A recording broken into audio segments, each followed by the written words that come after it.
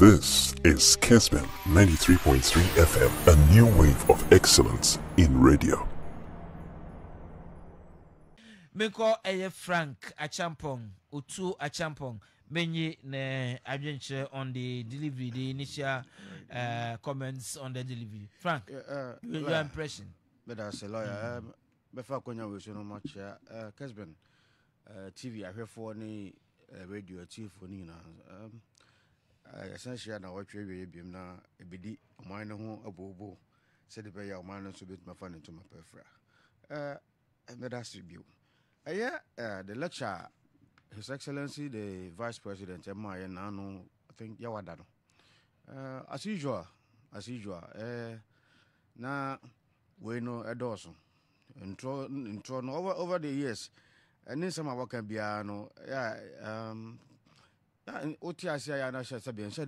because I can give you several instances, and some of what can, at the end of the day, it proved to be lies. One, maybe His Excellency, catcher and say, in the next 18 months, and if you be a toilet in so they will make provision for toilet in so. And then again, or the concrete, Yakwana Ghana has in commodity, a friend is a concrete and a baby. And moreover, Okache say you see Habo, I think Cape Coast also, of which it was a complete lie. And then, Major Hard Marker said, Ninsam no can be over fine. Theoretically, only they say he's an economist and has stood on as such. Theoretical economics, that is what I would tell him. But when it comes to the practical aspect of economics, applying the theories to the benefit of society, and I don't think I was scoring more than 5 on a scale of 1 to 10. Okay. I don't think I was scoring more than 5 because over the years it has shown clearly. So he lacks the practical approach when it comes to the application of economic theory to affect the ordinary Ghanaian or the average Ghanaian. And yes, or your presentation, and I think the expectation of people was the reasons why hardships, solutions are almost professors said they be and I don't think say clearly because Ghana, you hear the what do you call it, the economic situation in Ghana as it stands now, it's very abysmal. And papa, you hear fuel prices, prices of food and other commodities, quite near cost, no kujumu about time soon, Yamaman, complaining bitterly. And until Nanka, Obi expertise at least, or beginner simply so am I this speech in India. The solutions we were at least it be a subsidies, it be a deba. Because you know, what do you call it? Ukraine and Russia for COVID Acheampong. But for me, I always say COVID. It was a blessing in disguise, and I will continue to say it. And yet, you have to blame your situation on COVID. No, but Ukraine, Russia, and talk on air course, they're fine. Other countries have been affected, but they are professing solutions. That is why you are a government. In such times, I was Saudi in Papa, Egu or my man who say, Ampa, you can defer the name, a 2 dear dinner, on Baba boy. But as usual, begin same PSO, now the old stuff now, blaming the previous government for all the difficulties we are going through. Over brain this dispensation because I refer to Dumso. I did more than 5 years ago. Now you're quite here, my blame Dumso. No, be proactive. So I say, profess solutions. I want to hear communo. You need to know that so who said no. About way what proactive. Ombo de papa egu akwam. Ama sabi e ho atoyan. Wo be gira simpie so meka dum so ho asem. What I say, wo be gira simpie so ameka dum so ho asem. But rather you will tell us the mechanisms you guys are putting in place as a government. Who call Rwanda says here, yeah. Man pen gira simpie so catch almo say. Bibi say such situations in ye aban said the bear omode nhihye papa begu akwam na timamfo no sabe omo ho ato omo. They have subsidized their fuel no, and then they determine the economic situations of every country. And it is a cost ra na say we aban na wo dwene sabe timamfo no ho a wo de nhihye papa begu akwam one obeti fuel prices in so. And here it is possible they can do it. They should reduce the taxes and go for no not to move forward. And then 2, the expectation was that they're not obia person papa yeah for in the speech in 11 issue no because okogina the national television so I can say one momo idea sabi omo ho kire omo kakra na ye momo enu ntino ensese ye tax momo in one breath in another breath wow the head of the economic management team who signed the tax abeto friend say momo transactions so there now you are double standard person so na nipa mu bebe expect say oba no nko ba be chirechirem the entire the 11 has become what very necessary. So I was saying but he did not touch on it. For me, I did not hear anything on the E-levy. Okay. Why it's supposed to what be implemented. Okay. And you need to know. Okay, E-levy then and business.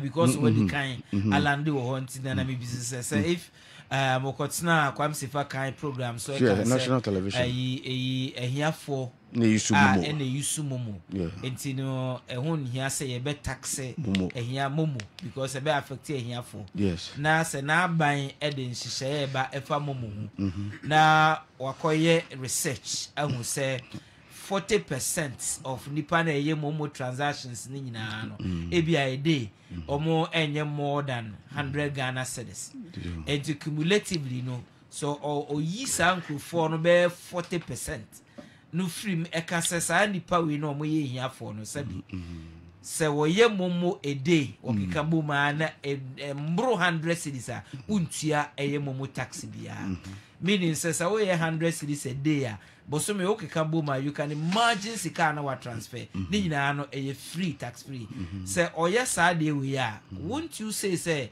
na by na kita for here for na all can say any see a tax lawyer wa bre kwa yen tax because they are not paying. So lawyer is the vice president with all due respect telling us say before now I'll make that pronouncement Kwame Sefaka he had not undertaken that research before he came out with that submission. But he said the poor so he generalized that statement say poor people and momo Intino and why so every momo bracketing. But he made that generic statement say poor people na meaning say obi oye momo be poor.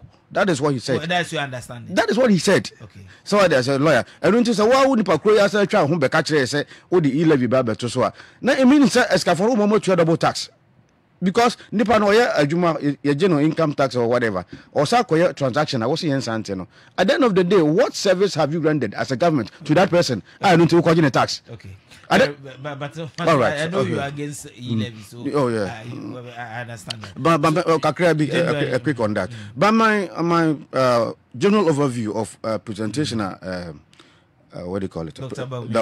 Bawumia, I didn't say with all due respect, he lacks credibility, honestly speaking. Okay. So I say because this same Wakakano, Sabi, in this no, the word intro. Okay, I'm so that's one to me. Okay, can send me share Bobby and was as a vice president of this country, you are held in high esteem. And in same what I work, not say I'm the presentation. I think the previous submissions are why as a vice president in American Wasem. So we are the ones who to say me sure say some kind of there sabi insu pa ejina me hunita. May I say Frank Otuo Acheampong is a member of the NDC communication team. I'm coming to you, Frank. Lord, good evening to you. The Lord Almighty purposely brought MPP to power because the Lord knew that the world would enter into difficult times so that MPP would manage it to a level to show Ghanaians. Had it been the NDC, Ghanaians would have laughed at the wrong side of their mouth. Empty. I said, no sense as this one. Okay. Other messages, I promise you, I will find a way to read them. Make up Frank. Now, I mean, Frank will pick. Lawyer,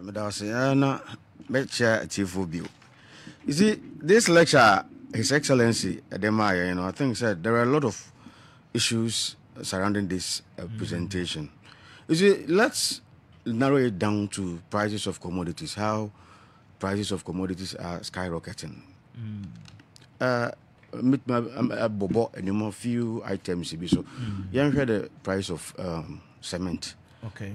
In 2016, when the NDC was leaving office, the price of cement was around 26 Ghana cedis. Now it is 60 Ghana cedis. Okay. And then a bag of corn or maize during the 2016 when you strike the difference between the price of maize in 2016 and 2022, the price difference runs into 400 cedis. That is not alone. Osha and so just sachet water. In a matter of just a year, they are now taught 20 pesos. Just last year, and you taught sachet water 40 pesos. And I can name them a lot of food items, home appliances. Just go to the market and you can verify yourself. Lawyer, you see, the truth must be told. What measures are the NPP putting in place to, as it were, make conditions of living or living conditions better? Okay, but this is the second time I'll be asked a question. I mean, this is a direct question. Yeah. Minim say monitor global networks. UK, yes. United Kingdom. Yes. You see people queuing. Say or pay gas at all. They are crying because gas is available. Now Italy, Spain, Europe, people are complaining. Say grains, basic items or motor supermarket. People are now more ration in some countries. Now the other countries, US of all countries, fuel, I'm friend gas, and basic food items. So as a result of say you bet me buye gusa nema we nyina so aka say adan na Ghana de say aduane bo de when Dr. Baumiema ne lecture no o kan ye say anka ne no de bia we futa container na wo de bagana e bia watua e bia tiska ne be ka say 50,000 5,000 e bia necessary no akobro 100,000 e no item ana first no ubeto no be a 10 cedis no even yen two mukura na freight keke no ebu nti na amana bu okosoro ye betimi abu yeni agusa ne ma we nyina so bisa say adan na sa ne ma ekosoro when na we are seeing na sa na. Lawyer, limit the argument to food crops in Ghana here.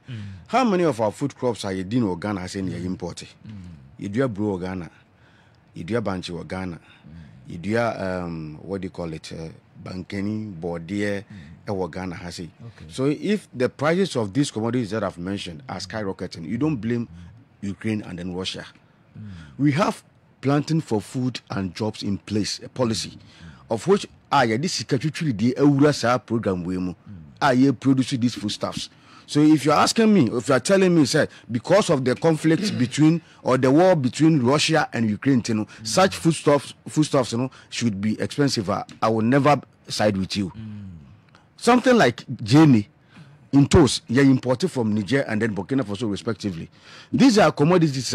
This planting for food and jobs can take direct care of these foodstuffs. So anybody who is raising that argument, say, UK. You see, UK is only a direct exporter of crude oil or net exporter of crude oil. Ghana is a net exporter of crude oil. So in this case, say if Ghana is facing UK is facing difficulties. Net importer. Sorry, net exporter of crude oil. Net exporter of crude oil. Oh, okay. Yeah, export more than crude oil. Yeah, no, I'm saying we export crude oil. They use the free man then net exporter there. Export more than import. More, we export more. So we are an exporter of crude oil. Yes. So what I say, UK is not. Into Ghana, we are a net exporter of crude oil. So if UK is going through these challenges, should you compare yourself to UK? In any case, UK infrastructure and I say salaries and also wages workers. Is that the same amount we are paying to our workers in Ghana? These are the ultimate Amango and compare your friend is okay. So I say we have argument and now the Amango compare it's never so. Okay. Ultimate for Ghana and to America. Ghana GDP SI, America the GDP SI. American population crude oil on base, the Ghana base 30 million population. How many of us the use cars? But what the maker is a lawyer. I notice that argument does not come in at all. Okay. On a more serious note, the what do you call it, butter and bread issue in Ghana here.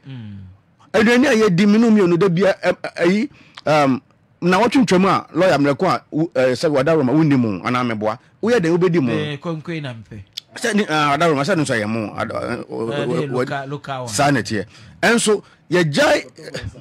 So, and until some because such foodstuffs are now crops in Inano, you don't Ghana, you import it. And until we should make that conscious effort. Near be produces any money in our Hasia. Ekaba boying into lecture now, His Excellency Dr. Baumia Emma, you know. You see, it does not fit our current situation. Penny Dr. Sapon was very emphatic on the number of factories I yes in Ghana has. If indeed say some factories when you know juma friend is a boy economy now and can who hear say no maybe work be import abasi moreover and can your city no will appreciate against what the dollar, but that is not the case. That is exactly not the case. And until you share mpani phone she papa sabi in welcome Dr. Baobia can send bebre and in my first submission and I make say and send you how I can sabi me was my friend is intro but I say akwai na da. So when because theoretically this His Excellency Obama the theoretical explanations of whatever is taking place in Ghana here, but when it comes to the practical aspect, put measures in place, apply those theories now, he lacks what you call the practical approach. So what I'm saying is that this the state of the economy now, His Excellency it is truly not the case. Okay. It is truly not the case. Let's look at the prices of fuel in this country as it stands now. And nipa brand pe ko huchemien ma me no ko dwoma omusu mpacho what I say doctor lawyer and until the message say omon kan okra ni nche no wonder say Pierre Laporte Abeka say they should tell the citizenry the true state of the economy. Politics is a serious business. Sorry, governance is a serious business. Yan kan okra ni nche okay na me bisa sasa na waka say governance is serious business. Yes. Dr. Baumia say utie ni ya ne nsem na okan ni nyina say wo bone tofa ne samre ni say say eba all the economic fundamentals. Sure. So we COVID sinchen na we Ukraine war crowd sinchen na we share data na nkasa between abra former president Kufo eja aban no ma NDC ekosi abra NDC free so no all the compare between that time no anytime year 2017 up to now still they've done better all off. the benchmark in bia no omo performance na far better than including even the depreciation of the city. So where the rate of depreciation now between 2013 and 2016 and 2017 to 2022 we are still in terms of the rate of depreciation NDC performance say worse as compared to so on my way nyina wie then I will say based on the fact and then I will say governance is a serious thing. Eti omo entimi embu omani when wama ya chile say my memo one compare amona mo lawyer my memo one instance be you see debt to GDP sorry as at 2019 no, it was around 65%. 2019 was around 65%, and then our budget deficit as at that time was 7.5%. Then in 2016 our debt to GDP was 56%. Our debt to GDP was 56%, and then the budget deficit was 6.1%. So if you strike out the difference, or if you compare the two, but what I say that was 2019 as against 2016. So if you analyze these two, what do you call it, statistics, you would appreciate the fact that almost. Case, it was worse off than during the NDC time. But what I say, and then these figures that are turning out, fine. I don't know at a point, my main concern was facts be and figures be able to come IMF. It was different from the presenting of Parliament. I said, so if you can attest to that factor, there were facts, information or the call IMF, not the facts or the figures were presented to IMF. Now, they submitted to Parliament, and there were differences. So they are not telling us the true case of what the economy or the true state of the economy. Okay. But what I say, and MPP, I think enough of the what do you call it, rhetorics. Enough of the rhetorics. Mom can the true state of this country in China. And then I'll be messaging by say, "Omon can Ukraine in China because Ghanaians are suffering."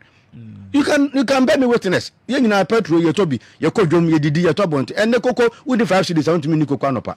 Can no 2 cities we you 2 cities I want to me balance on anopa. Now afa okada ko baby. And we the 5 cities I want to me to koko ni. Mpacho order and unti mesra MP before no presentation away no da biante oka okasa wi ani yesesa be na da no beda da yana sabe intro no betwa aye no. Ensisi so okay. NCC so. Okay. And into lawyer, me the kind of say the spiritual man as usual. You're full of misconceptions and then propaganda. Okay. And your politics are also fry. Into no another room franchise because politics or governance is a serious business and it's about time they told us the real state of Ghana's economy. Because you're near. Okay. Maybe that's see. Otuo. The true state of okay. Oh, Doc. Okay. But yeah, boy, who ya bremo. Yeah, the true state of the economy, baba. Maybe that's it. But say about one chamber, many years. Okay, so me fa konya we so no match Johnny Osei Kofi Aoye, former deputy chief of staff during the NDC administration. Papa baby obi amechia.